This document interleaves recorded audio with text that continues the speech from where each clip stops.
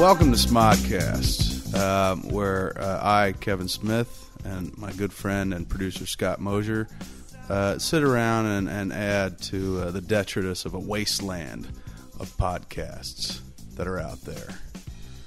We thought about calling it yet another podcast, but Smodcast, which Mosier came up with, was good. Explain that title. It's really clever.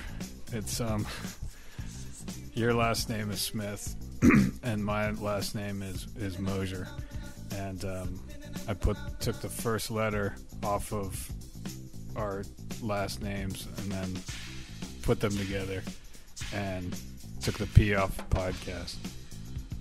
And the genius was and born. That was it. Wow.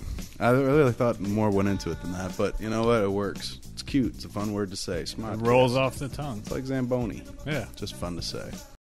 I think we talked about it on the vulgar commentary, but tell the fucking spider story. I always call it the spider story, but it's not, right? It's actually a scorpion story. Walter and I had gone to, what mall was it? Oh, Woodbridge Center. One of the many trips I've gone to the mall with Walter. And for whatever reason, I guess I was 18, I wanted to get a small pet scorpion, seemed the most metal. Mm-hmm.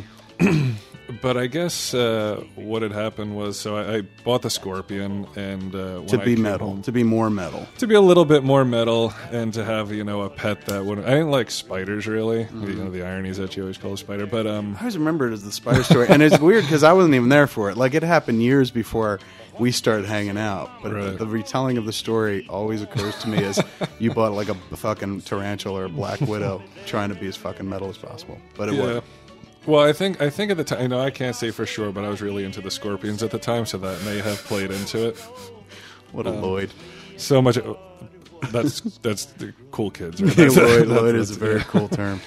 I mean, that's also comes from like I've read all the books. I think all the books are, pretty amazing. And like you're in the midst of reading the. Did you finish? Yeah, I'm finished. Did you enjoy the conclusion? I did. What is it? Harry Potter and the Deathly Hallows. I don't know why, like, among the fucking 20, 40, however many 100 million people that read that book, I'm the one who's a fag. You're just the last dude in the world that I ever would have imagined would have been a Potter fag. And I Pottercast. How would that would blow your mind if suddenly someone was like, "Did you fucking see this?" It's fucking Mosier's like solo Pottercast radio. Yeah, where I'm like, "What is it?" And they're like, Scott does a separate podcast. That would blow my mind in and of itself. I was like, really? He never mentioned it.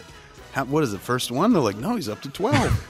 I'm like, what does he talk about? And it's just Harry Potter. He takes calls. He gets deep into the text.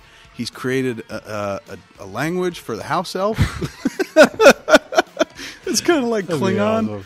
He's just way into it and shit. That would fucking blow my mind.